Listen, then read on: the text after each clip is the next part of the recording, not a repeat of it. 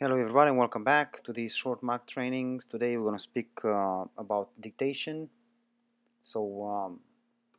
speech recognition and converting the spoken word into text. Everybody's using this feature nowadays, as you very well know, starting from the voice recognition software in your cars and finishing with I don't know, the automated machines in the banks, answering systems, or I don't know, internet providers, and so far and so forth. For us today, this is actually a little bit more simple, just converting spoken words into text.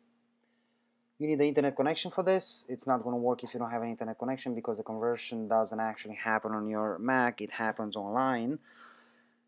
The words that you speak are sent to the Apple servers online, the conversion takes place there, and then the text is sent back to your Mac, right? It's actually very simple to do it. Just press Fn twice, speak, and then press enter to send the data, right? So let's do it. Feature is actually very amazing, period. As you can see, it translated into text. I hope you noticed I had to dictate the punctuation as well. This will not automatically be inserted, so you need to dictate, I don't know, period, column, so far and so forth. You need to dictate that as well.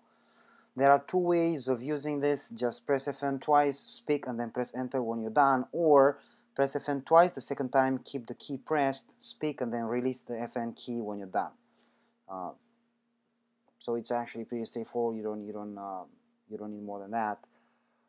An interesting fact: you cannot do more than 30 seconds, so you're gonna have to speak in 30 seconds bursts. If you do not press enter after 30 seconds, or do not release the Fn key, your Mac will stop listening and actually send the words spoken so far to the Apple servers and translate them. Okay? Thank you for watching. Don't forget to subscribe if you like the videos, and check out our blog watermarked at the bottom of the video for an actual much larger discussion on this subject. Thank you.